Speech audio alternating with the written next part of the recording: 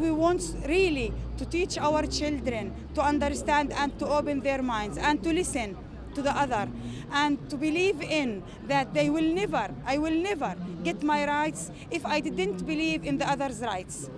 The human rights is the most important for me as a mother. In the hospital. Yesterday night they were in the hospital.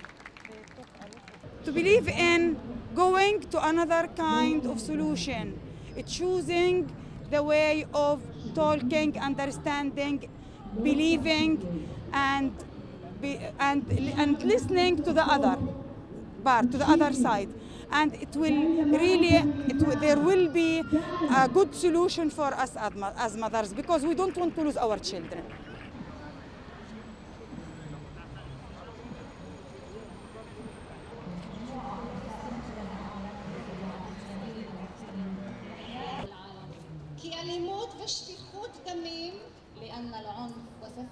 We are 600 Palestinians and Israelis who've all lost an immediate family member to the conflict. We've created this room, a special room, which is a monument to future victims of the conflict, because we feel that nobody is discussing what will be about negotiations with the Palestinians or anything about that for the elections.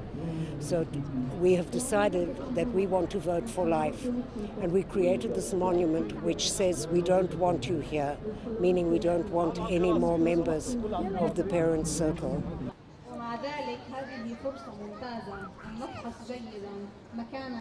את מיכל פונדק ואיישה אקטם לשאת דברים בשם קבוצת הנשים של פורום המשפחות.